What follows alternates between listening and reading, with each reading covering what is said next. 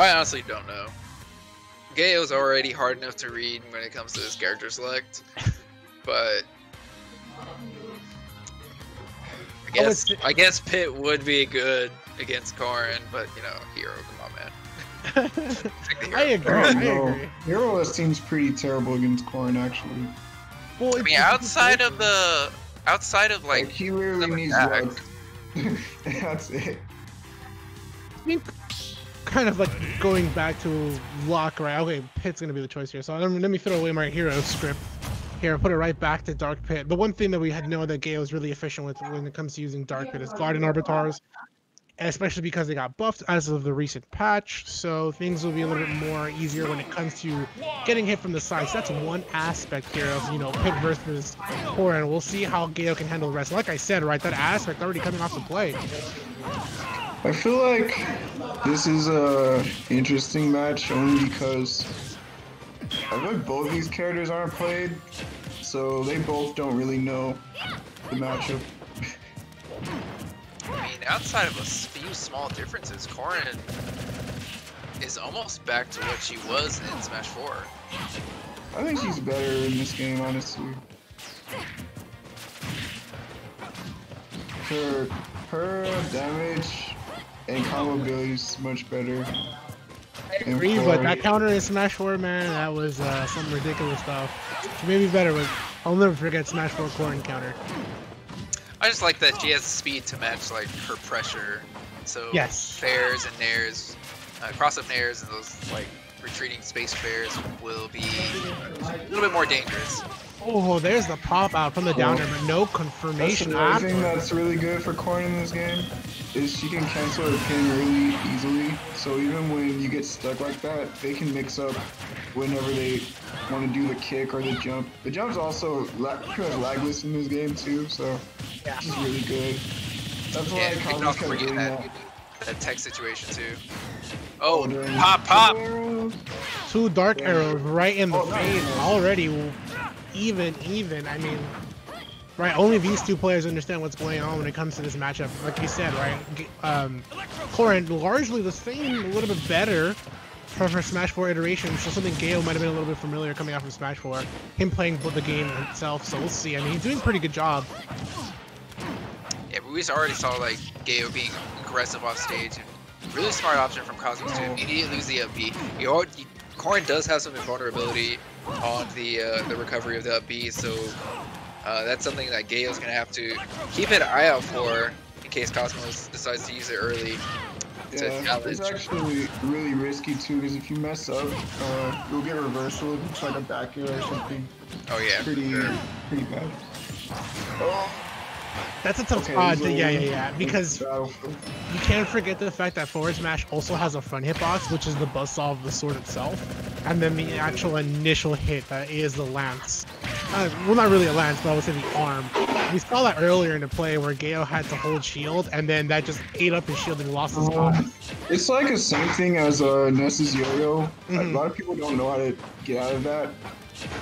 A lot of times they'll just drop shield and then they'll just die because they have like the max charge F smash at that point. Yeah. This isn't too bad for GaYo though. Oh, I think it's one of those players who can definitely turn around. 22. Okay. Oh. Nice snipe. One arrow.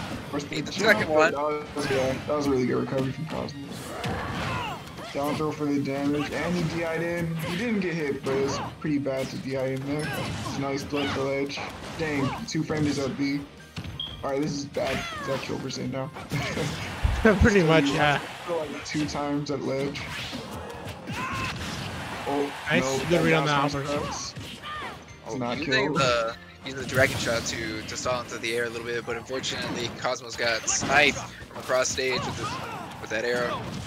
And he's having some really good edge cards with the arrow. Actually, that's like all of his skills. Okay, he's using the orbiters so he doesn't get side B'd off stage, but he's still at the ledge. Oh, he dropped them. I couldn't tell if he dropped them or no, he didn't drop it. So the thing about Dark Pit, it's the feet. Yeah, if he gets hit by the feet, they're not invulnerable. Only the sides. So anything above and below Dark Pit will actually hit him. And since back air from Corrin has as you can see, the range to do that, it was actually perfectly positioned. That's actually really sad. I know for sure Cosmos didn't mean for that to hit, but it's okay. Man, sometimes you gotta put moves out there just to apply pressure. If they hit, fantastic.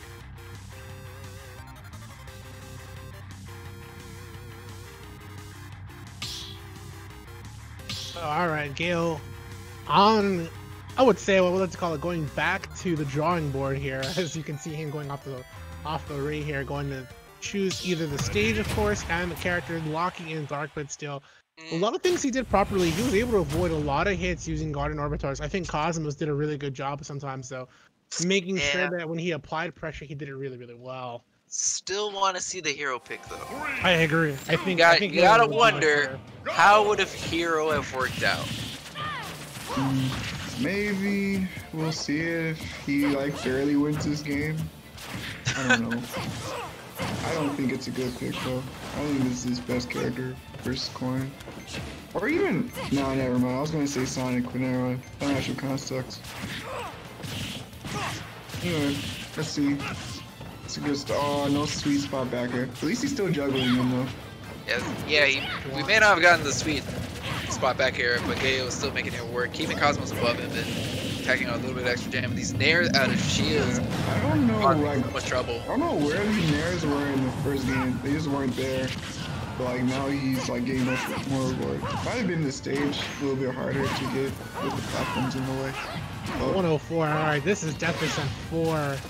Can you believe that his up air didn't hit his toes? It's because okay, so explain that one to me. Like he was literally right under him. Actually, well, it's the hitbox. The hitbox starts where, as you can actually see, it actually, I can't go instant replay right now, but it actually hit the shield first, then swept to the toes. As long as it's hitting the shield, man, he's getting that invincibility, so he was fine right there.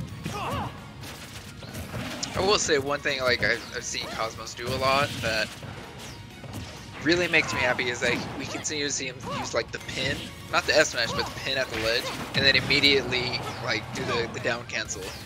So he's putting out a hitbox like a 2-frame and kill early, and then immediately retaking position to continue to ledge trap. Yeah, that's what makes that pin in this game so good. Oh, pretty good job keeping on the lead here. Yeah, GaYo's doing a great job holding this lead. If I was him, I would like just keep holding center stage, but he tried to challenge pin. Oh, okay, there's a sweet spot backer. No snipe, but forcing him to go low. You can't really challenge that up B though, because his hitboxes just aren't that great. Yeah, I almost feel like it's better to just stay on stage and then try and ledge trap Cosmos and try to see what the options are and like rack up damage that way instead of going off stage to challenge the up B, because you never know. You don't know if you're gonna get hit by those intentional wings or you're gonna get hit by the invulnerability. It's just not. It's not in GaYo's favor that he's going to land the down air on Cosmos. Yeah, great tech though.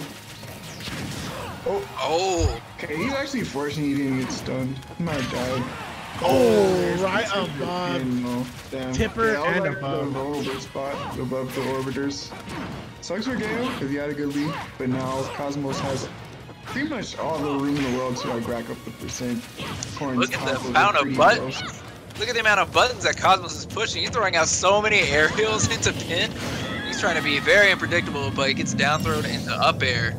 We're gonna see that up air kills now. On? Yeah, Dark Pit's taunts are good. I don't blame him. Yeah.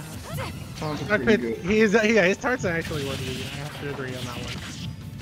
26, alright. Oh, you went to the ledge. That was a smart move. Let's think about Dark Pit here, and even regular Pit. You can tell. Oh, that was close. He gets very outranged. Oh man. Alright, this is scary now. It's gonna take a lot for GaYo to do this back. Up air? Yep. Oop. Corrin letting Dark Pit know I was the original down tilt up air way before Bila. Oh jeez. So many moves can kill GaYo right now. I'm telling you, man, look at all these buttons coming out. GaYo's still fighting here at 65. It's a good juggle. Oh, I like that back air from. Oh, he went super greedy for the side B. I like that back air from Cosmos to like actually drift out of the way of getting juggled. Okay, edge cancel there was kind of interesting. Oh, he only if it wasn't for invincibility. Punish. Oh no, he dropped it, but he's gonna get punished himself, so it's fine. Okay, he's gonna hold the ledge because he can't challenge the LP. No, sweet spot again. What? Okay, so I'm gonna weave around those arrows too, but another down smash. Everything kills. That was a situation where I would say that was the third or fourth time I saw GaYo go for down smash in a situation where Cosmos